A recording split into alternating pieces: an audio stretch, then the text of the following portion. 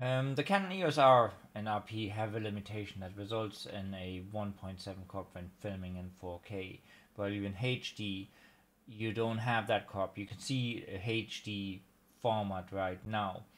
So basically, as you change to 4K,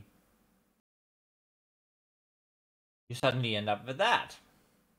And that's a whole lot less of the sensor used when filming in 4K. So since I don't use any RF lenses and I use an adapter to adopt my EF lenses anyway, a way of getting around this is the Metabones Speedbooster EF EOS R adapter, but it's pricey at $480 in the US and even more at $620 in Europe.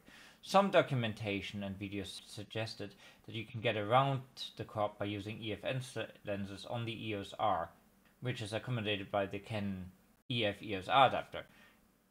But you don't gain that much.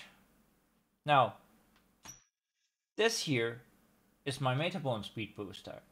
The Speedbooster reduces my crop to about 1.2, as it has a 0.71 gain, and it gives me an extra f-stop on top of that. So overall, it still seems a sound investment. Full disclaimer, I'm neither sponsored by Canon nor Metabones. I have just a genuine interest in the gear. So I've made this video to share my thoughts and findings. If you found this content useful, please like and maybe subscribe down below. Thank you very much. Still here. Hey, bye.